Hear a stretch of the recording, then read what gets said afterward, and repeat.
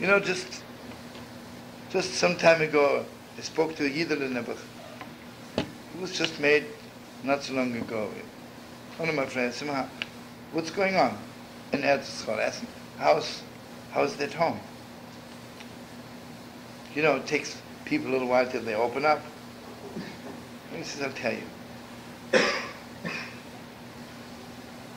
I can talk about everything in the world. But when I want to talk about something real, she isn't there. He says, I cannot. She has no vessels for me. This person is the Gewalt. Gewalt, you know, it's heartbreaking. When I see this boy, you know, it's heartbreaking. He could not probably be one of the biggest Rebbes in the next generation. And because his stupid marriage, he's becoming a drunkard.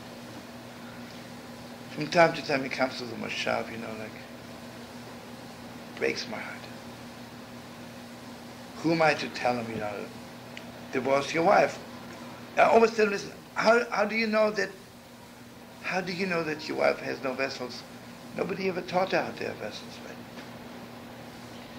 Maybe nobody ever told her, you know. She's Elizabeth Yaakov girl from Schleim, and they